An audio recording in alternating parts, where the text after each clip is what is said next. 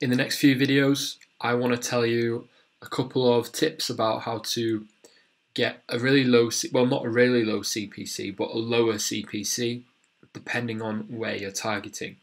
So what I'm going to do is basically just show you step by step what to do in the targeting level. It doesn't matter, what campaign objective you're using.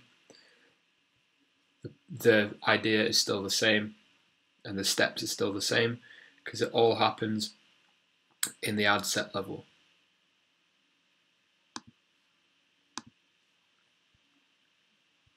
So basically, in this video, I'll show you how to get a cheaper CPC in the US. And it's one little change, and all it is excluding one state, and that state is California.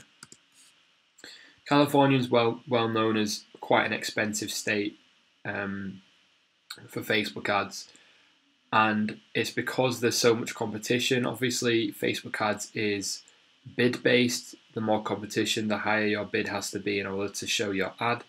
And if there's a lot of competition in California or any area for that matter, then that's going to drive up the bid. So by excluding California, you're able to target all the other US states that have a lower CPC. California is known as an expensive state to advertise in for Facebook. So by excluding it, you're going to be able to get a lower CPC. By all means, test it. With one ad set, you can target the whole of the US. With another ad set, you can target the US with California excluded. And maybe even with a third ad set, you could target California alone. And I'm expecting that the ad set that has this setup here that I've shown you will have the lowest CPCs.